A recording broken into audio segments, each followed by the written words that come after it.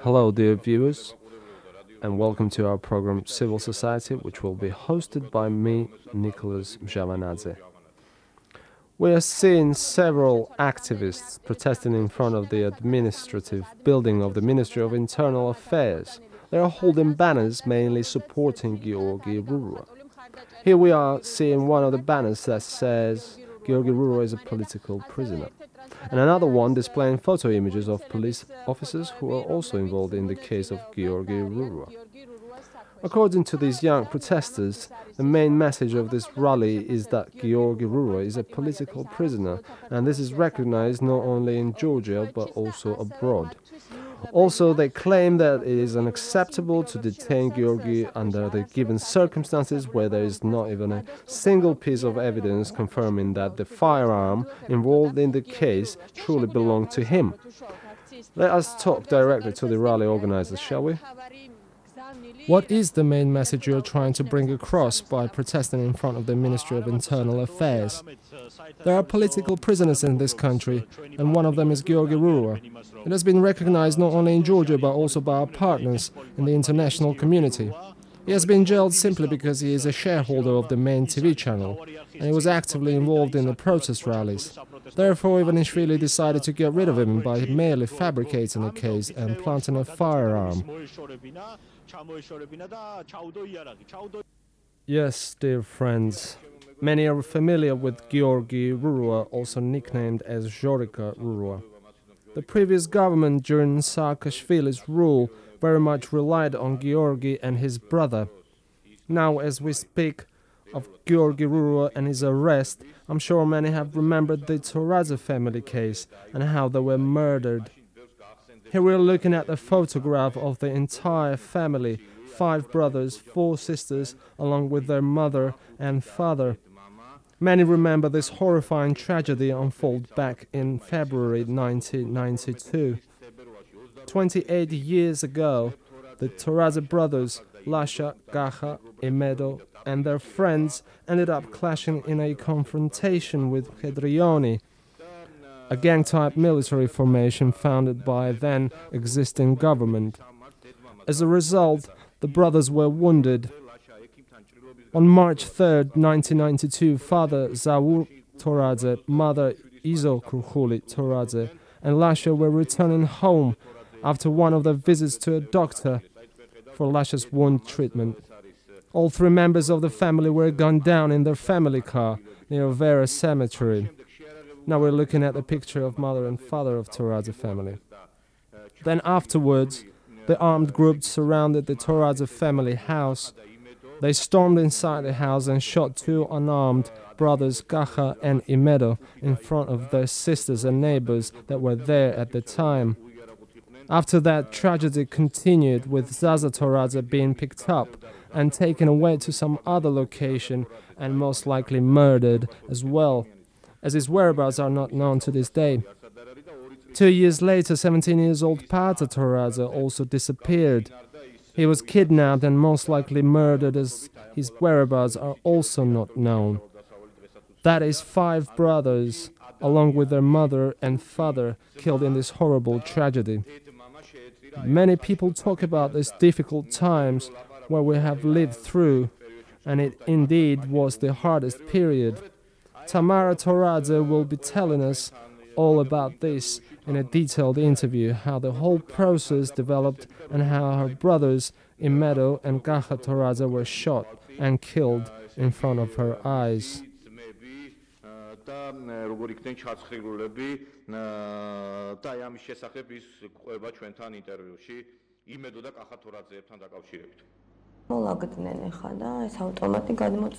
They crashed into the room holding machine guns. Jorika Rurua pointed his gun at Kakha. Kakha immediately stepped in front of Imedo, trying to protect his younger brother, grabbed the gun directed at him and exclaimed, "Hey, we're not armed, what are you doing?" hoping to stop the armed man. At this point, Jorika Rurua and the other tall guy opened fire at both of my brothers. There was smoke everywhere in the small room. I could only hear my voice and seeing Kakha covering Imedo and screaming, "Don't shoot him." And then I saw both of them on the floor. I was looking more at Kakha for some reason, probably because he stood closer to me than Imedo. Then Rurua took a handgun and aimed it at all of us, like this, and stared us all down. Once he realized there was no more men left, and only my sisters, he took his gun and shot the already dead Kakha another few times. The other guy finished Imedo by shooting him too. And they left the room. And as they ran, I could hear some more shots. And I guess that was their way of celebrating the murder.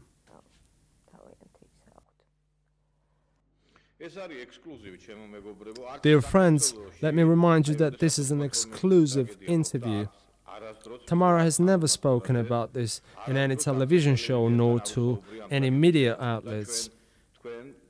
The Obieqtivi viewers now have the opportunity to learn all the details of the tragedy directly from Tamara, the primary source.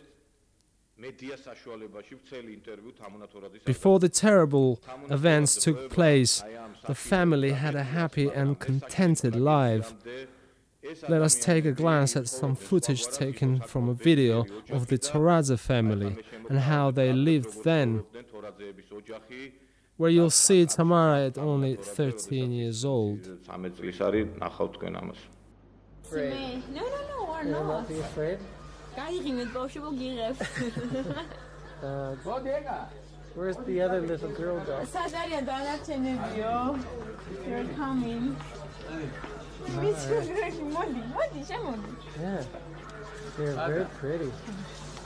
Hello. What number is this boy? Meram Denia is the 6. Okay. Big smile. She has such a big smile. Look at your big smile. 7, 8, 9. Do they know English at all? English at 4. Hello? Hello? Hello? Hello? Hello, yes. Very good, very good.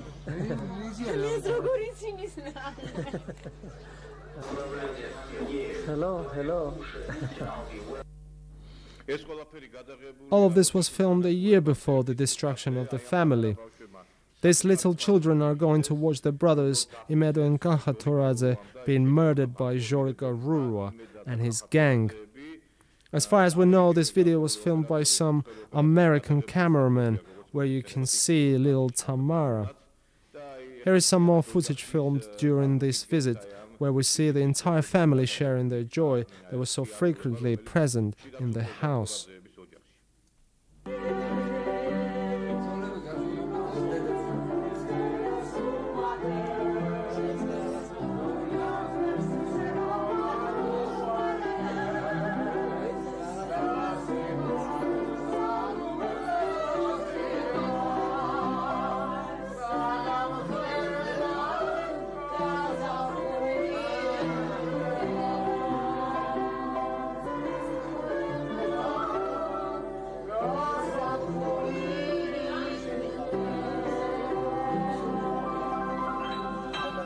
Beautiful.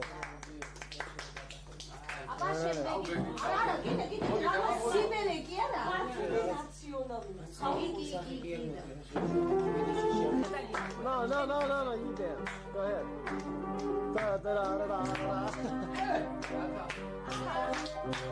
Hey, yes. This guy's great. Oh, good. This guy's crazy, man. Well, the party is about an hour into it, and everybody is just totally ripped. Quieto! Yeah, right. Huh? These guys want me to be the godfather of their children.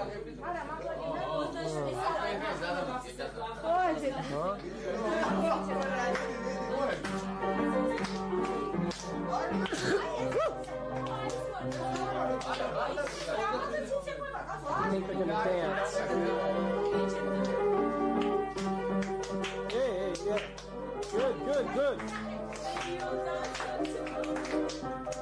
Yeah.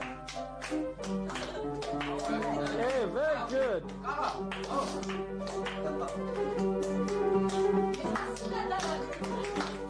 Oh, hey.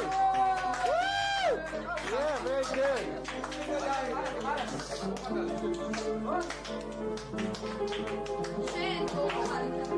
Oh my God! Whoa! Oh, bravo. And now we're going to move on to the promised interview. Let me remind you again that no one has ever spoken about this on television, and Tamara will be talking exclusively to us for the first time. Greetings, Nicholas. Thank you so much for the invitation and sparing airtime for me, allowing me to talk about this harrowing subject that has haunted me for the past 28 years. As for my parents, they were sincere and decent people. My father was a government official, a deputy minister in a trading department. My mother, as far as I remember, managed a farmer's market, but before that she worked for a government institution. For her last 2 years, she became a housewife and was occupied with the family. She was busy looking after us all. Mom and Dad were both quite strict. It was hard to control so many children, as there were 9 of us, so they did their best to raise us in a strict and disciplined environment by grounding us, telling us right from wrong, and so on. My siblings and I also raised each other. We tried to help our parents a lot. We lived an active life, and exercise was a usual routine for us. No one in the family did drugs. My parents did not smoke, but 3 of my brothers did, and that was a big problem because a healthy lifestyle was necessary in the family. Dad was very organized. Therefore, we all had to be organized as well. There had to be strict discipline at home. It could not have been otherwise. Of course, Mom and Dad were warm and affectionate too. We had very loving parents. My dad was also an honest man, to such extent that he never accepted any bribes from anyone. So some people became his enemies. I've even heard from many that despite refusing a bribe, he would still help people. For instance, if a man's store had to be closed down for whatever reason, then he would help to keep it open. He gained many friends through that. That was typical life in Tbilisi at that time. It probably still is to this day. He was also afraid of doing something that could bring harm to his family. I'm sure that he would never endanger his own family, as we meant everything to him. Absolutely everything. We were 9 siblings, 5 brothers and 4 sisters. The eldest was 26, and the youngest was 6 at the time, I mean in 1992, when this all happened. The eldest brother Zaza was married for the 2nd time and lived separately. The other brother Kakha also had a wife, but he was separated during that time, so the rest of us all lived together. The eldest, 26 years old, Zaza, was working probably. I don't have a recollection of what he was doing. Kakha and Lasha were students and went to college. Imedo was about to graduate from school and go to college too. We were all engaged in sports and very passionate about it, apart from Imedo, and my family were quite upset about this. My father made sure that all of us, including the girls, were involved in some kind of sports activity. We even did karate, track running and things like that. I'm sure everyone remembers what a messed up place Tbilisi was at the time. My brothers would go out and do their mischievous boy-like things, but they would also stand up for the other people in trouble. My parents didn't like it, and I remember regular arguments about this. Things were happening outside my family, but I'm sure my brothers didn't steal, kill, or harm anyone in any way. They wouldn't do anything to embarrass their family. In the 90s, the situation in Georgia became tense, and things got worse in our family too. It was in summer of '91 when the first severe attack on my family took place. I still don't know whether they were the enemies that my father had or the ones that my brothers gained from the streets. We were at home, and a boy was calling Imedo to come outside. Imedo went out, and Kakha followed him. Then this guy pulls out a gun, shoots Imedo, and runs. Imedo got wounded in the shoulder. As I was watching this from the window, Kakha chased this guy and injured him too in a leg. But the attacker managed to get away by jumping into someone else's car, leaving his vehicle behind, which he had parked in the yard earlier. Of course, my brothers wouldn't tell our parents much about the incident. So my father started to look into it, and later on he found out that the owner of this car turned out to be a police officer and not some random guy from the streets. We couldn't understand what was happening. Very soon, our house was surrounded by all sorts of law enforcement groups, like the police and SWAT teams, and other armed groups, but not Predrioni, as they were not so much in control yet. The president then was Zviad Gamsakhuria, and he was out of the country at the time. I remember this because my father was saying they are trying to do something unlawful while the president is out of the country. Let us wait until he gets back and we will find out what's going on. My dad took my wounded brother to the hospital, and while they were there away, the police tried to enter our house. They were shouting all sorts of horrible things. For instance, "Your brothers were shot like pigs." I was standing behind the door scared and wouldn't open it for them. I told them to come back later when the adults are back. My father returned and somehow managed to get into the house. He called to arrange a meeting with the chief prosecutor named Boria Ivanov, who at the time was very influential and could resolve some important issues in a critical situations. Soon the prosecutor arrives, enters our house and apologizes for what had happened. Then he tells the police to behave and orders them to bring my brothers back. That was it. That's how that day ended. After some time, in September that year, my brothers came home looking visually anxious. I was playing outside when they told me to get home immediately, and I did. I always listened to them and never argued about anything. At home, I heard them talking to my dad. They were describing whatever had happened earlier. As they walked on Kalandaze Street, they were stopped by the gang from our neighborhood called Obieqtivi, which means the evils in English. These guys were older than my brothers, and I could tell that they didn't know them very well by the way they spoke about them. My brothers said they stopped us and told us that we were bothering one of their friends.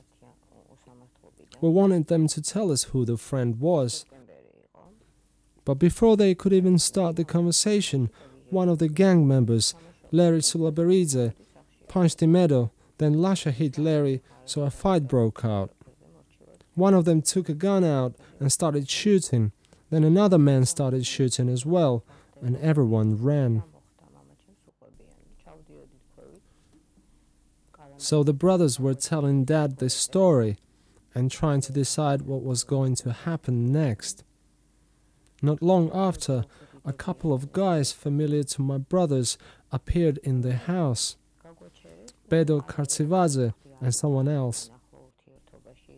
They were discussing what had happened, saying that my brothers were right in this case, that they would make sure that those in the wrong would get punished, and they will arrange a meeting the next day for both sides to talk.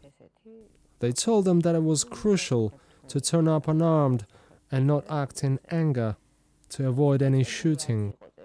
Here I have to mention that these are very unstable, messy and dangerous times in Georgia. My brothers didn't have a license for their weapons. My dad was strictly against it.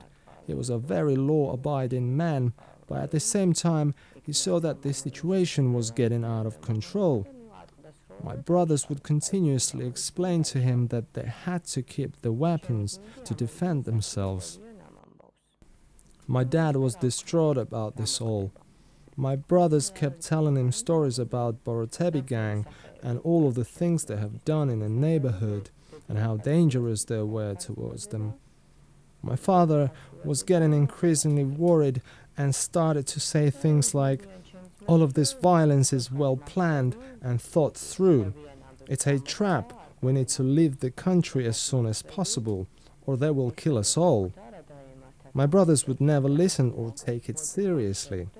They were convinced that these people were looking to control the neighborhood, then Tbilisi, and then the whole of Georgia. My brothers always thought differently, argued, and never listened to my father. So this guy named Bedo, or Berdia, whatever they called him, paid us a visit. He was more or less of a respected guy because his godfather was an all-famous gangster, Paata. Also my brothers knew him personally. These were the times when the gangsters were respected by almost everybody, whether they liked it or not. He came by to arrange a meeting between both sides and make things right. My brothers listened to him and agreed to meet up the next day at 11 o'clock near either Dry Bridge or the Round Square. Next morning my brother Imedo phoned Berdia to make sure that they should be unarmed at the meeting.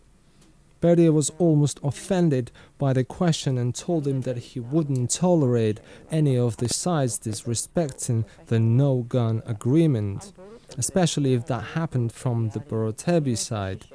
So the meeting was arranged. As my brothers were about to leave the house, my father asked them not to go. He said, "Please don't go, but if you don't want to listen and do it your way, then at least some of you could stay at home so you don't get killed all at once."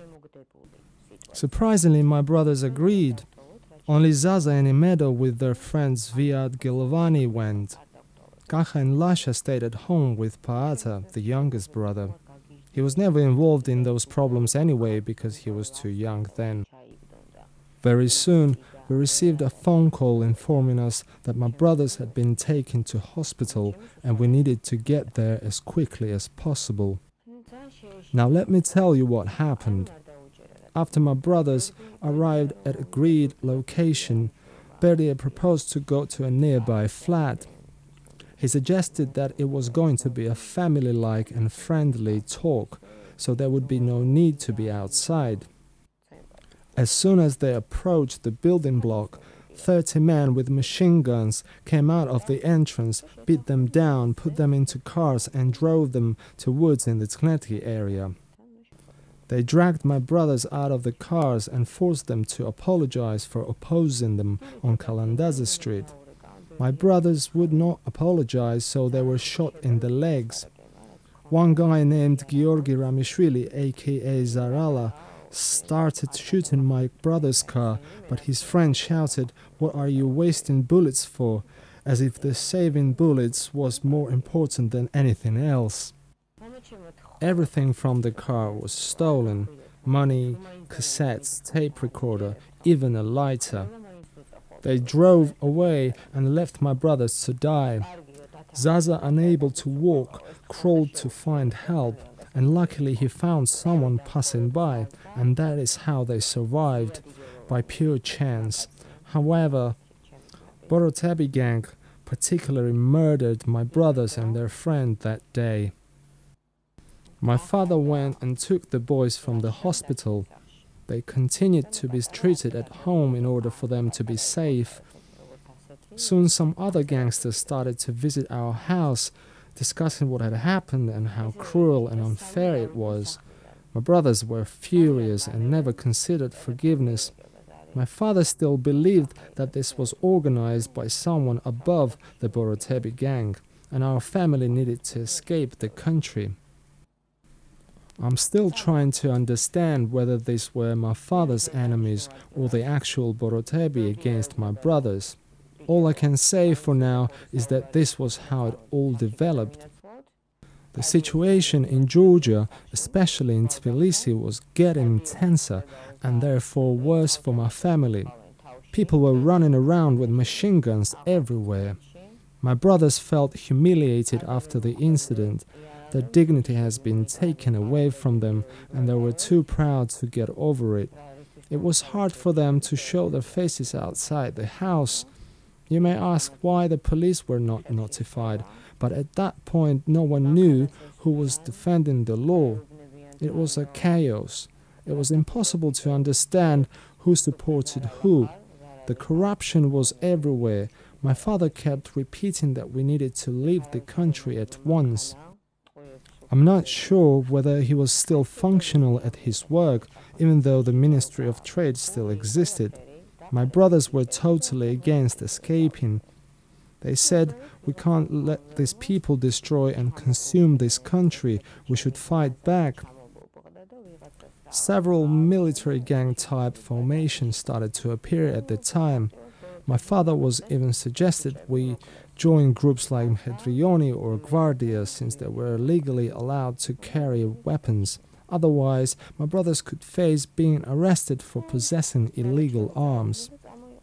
But this was something incomprehensible for my brothers and the ideals they believed in.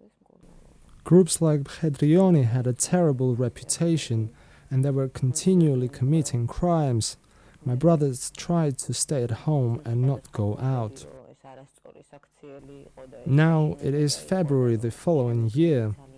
Paata, the famous gangster, started to visit our house frequently. He came at least 4 times from what I recall. There is an audio recording on YouTube of their conversations that I managed to make, in which he tried to convince my brothers to forget the conflict and forgive the others. Now let me play you a fragment of the audio recording that Tamara has mentioned. The tape was recorded a few days before the destruction of the family. აი იმ ინციდენტთან დაკავშირებით, რომელზეც საუბრობს ქალბატონი Tamar Toradze.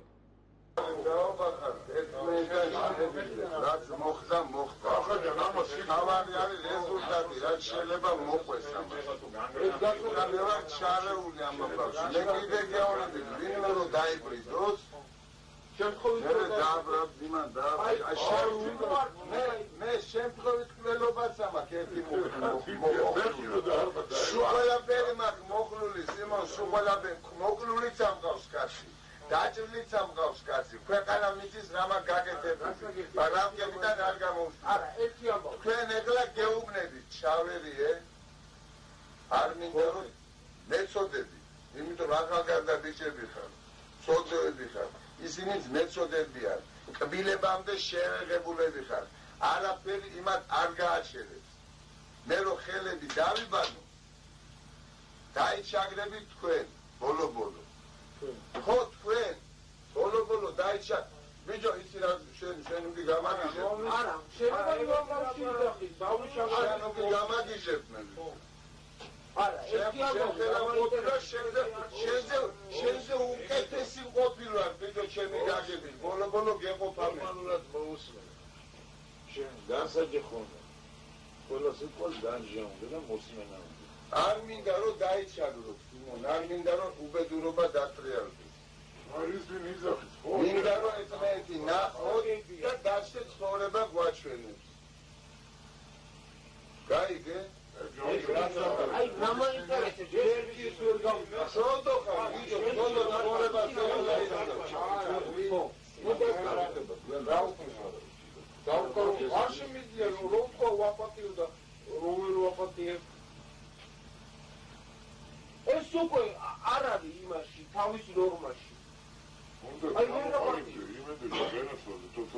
იმედო გეონები დღეს დაჭერით იმდენად რომ მოვიდა. ამდენი ხანი ვიფიქრეთ, ყველაფერი უკვე იცი როგორ არის. ჩვენ არაფერი არ გვაქვს. ყველაფერი გადადებული აქვს. ახლა შენ რო ამბობ გასაგები ხადრი როგორ არის რა ხადრი გაგულდებს და თუ პატივს გულდებს უნდა ამხელა დაცემ და პატივის ეს კახაჯეთ რო მოსულა თვითონ ეს გაგიდება ყველა რამე მოხდა შემირიგებია და თქვენ ესე იგი ჩემს სიტყვაზე არა ხარ და ახლა ხო გაგიდება რამე რომ მოხდა ონა ისი რა ისი როგორი ხარ შემირიგებია შენ ამას ფეხებზე დაიკიდებ აბარაკაც რეგაზე დაკიდება გამოდის რა შენ თავმოყალება მე მგონი რა ვიცნობ რომ ავხსენი და უჭირო გინაცვა აც იმას გეუბნება რომ შენ სწორი არ ახალ რა სულმულებასაც გეუბნება რომ პატიებას შეგეძლოსო რა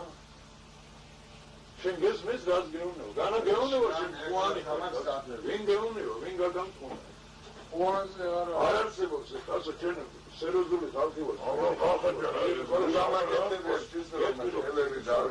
იმედო ხარ, მე რომ დამიტყვა ხოლმე ვასიალის არის, იმედო ხარ. აი ბიჭი ხარ წინაგარდა. აი ახალგაზრდა ხიც, აი ახალგაზრდა. შეიძლება იქნებ აპატიო. რამე წელსა იმედო. ეს აი ეს წრეში მოხდება პაატას დაგასწრებით. შენ კაცობა და შენ ვაშკაცობა, შენ ხედავ.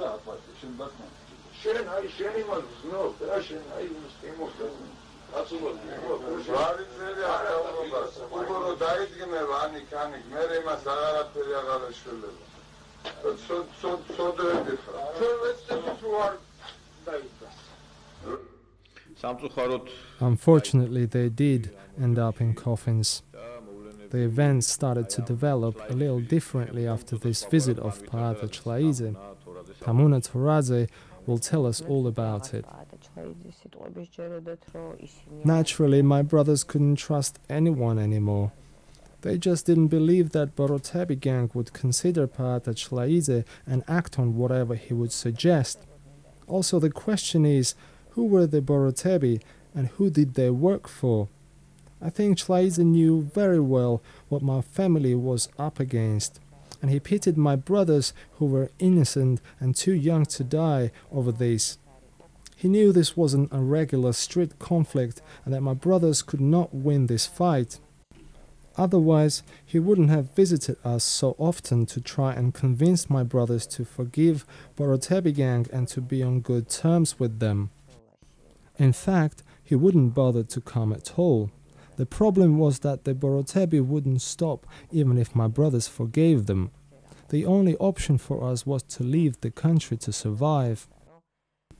I don't believe that my brothers were victims of the streets. They haven't done anything wrong.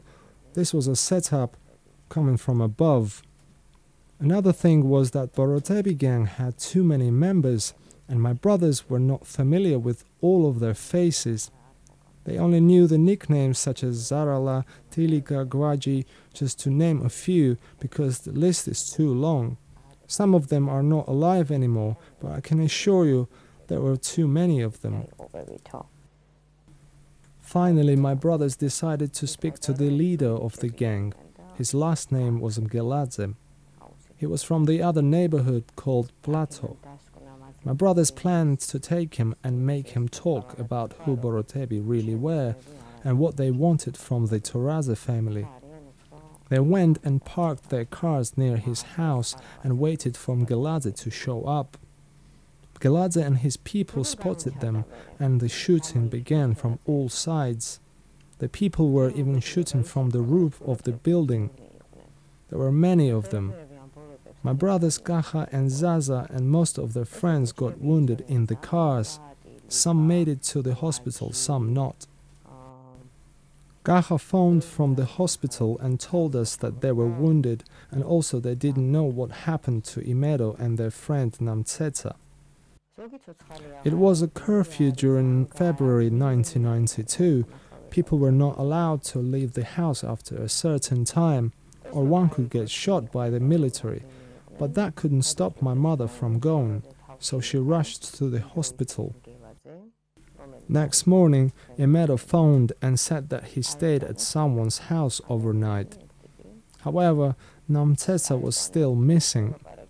Later on, we found out that he was found dead somewhere on the street. He died from losing too much blood. His parents blamed our family and never stopped calling us and cursing. It was too hard for everyone, to the point that my mother even wished she had lost one of her sons instead of them losing theirs. We went through a lot of trouble and pain during that time. That pain won't go away even to this date. Eventually, my brothers were taken from the hospital and continued their treatment at home for safety reasons. My father was still insisting on leaving the country. My brother's wounds were so severe that they couldn't guarantee if he was going to be able to use his arms and legs again. Zviad Gilovani, my brother's friend, was also wounded and was staying at home when Giorgi, aka Jorika, Rurua, apparently paid him a visit and forced him to reconcile with him under the gunpoint. Zviad Gilovani called my brothers, explaining to them that he had no other choice but to do so, even though he didn't really reconcile with Jorika. He wanted to come and stay with my brothers, but my brothers refused and told him that their fate wasn't clear and it would be safer for Zviad staying at home to be on good terms with Rurua at least. This way, my brothers saved his life. Afterwards, everything went to a more dramatic phase, and the tensions reached its peak, leading to the end of the Toradze family. It was too dangerous to leave home, so the doctors would come to our house to treat my brother's wounds. Zaza started to feel a little bit better, although he struggled to walk on his own. He was taken to his wife's house. On the morning of March 3rd, the investigators came to our house. They were asking all sorts of questions. My brothers obviously wouldn't talk to them about the war they had with Obieqtivi. Everyone knew everything, and this interrogation was a pure formality. At that time, the doctor phoned us, insisting on bringing Lasha to the hospital instead of having a home treatment. He said that he was in a rush and asked to arrive not later than 1 o'clock. The investigators left eventually. My mother was rushing my dad to go to the hospital so they were not late for the appointment, to which my dad responded, "Please let me finish my cup of tea. Who knows, this might be the last one I'm ever having." He kept saying things like, "We need to leave the country. We are on the blacklist. They will definitely kill us all. Shevardnadze is coming. They don't want me to talk to him. I have the information on all of them." My brothers argued with him, saying that my dad was crazy and too scared, and now he was trying to scare the rest of the family. I didn't understand the seriousness of it all at the time, as the arguments carried on inside the family. All I could tell was that my parents were really worried. So they left the house and took Lasha to the doctor. In about 40 minutes, we heard a non-stop shooting which lasted for about 10 to 15 minutes. We looked out of the windows in all directions, but we were unable to see anything. We kept asking neighbors if anyone knew of what happened, and eventually someone said that they shot the car with a number plate 111107. I realized that it was my father's car. Kakha almost jumped out of the window when he heard the terrible news. He tried to run out of the house when the neighbors stopped him and told us to tidy the room so they could bring in the dead bodies of my family members. We still couldn't understand or believe what was going on. My whole life came down crushing, but I kept tidying the room out of confusion. It is very hard for me to explain as everything happened in seconds. Kakha kept looking out of the window. All of a sudden he started shouting, "Everybody to the bathroom now!" We had a big bathroom with a pool-like tub inside, and he made us all jump into it. I guess this was the safest place as it didn't have any windows around. Imedo asked what happened, when Kakha replied, "These bastards arrived here with a military tank." By the way, the first president of Georgia, Zviad Gamsakhuria, predicted that our country was going to be overwhelmed with the events such as these. My departure, leaving my position, will lead to the establishment of several sub-states within Georgia. This I am saying without any exaggeration. Use your minds, people, especially this applies to the opposition. This will lead to the complete destruction of the state, total anarchy throughout the country and especially in Tbilisi. If this happens, then Tbilisi will be divided into several districts and neighborhoods where there will be only one government, armed gangs and their leaders. There will be an armed competition for power and influence. People will be robbed and raided, and everything will be destroyed. Yes, this is exactly what happened at the end. Unfortunately, there are still people out there to this day who would like to go back and live in 90s Georgia. Tamar also has published a book about this tragedy, which should be a signal for such people to understand what 90s meant for this country and why we should not get back there. We will continue to tell this story in our second episode of our program next Friday at 7:30 p.m. See you next time.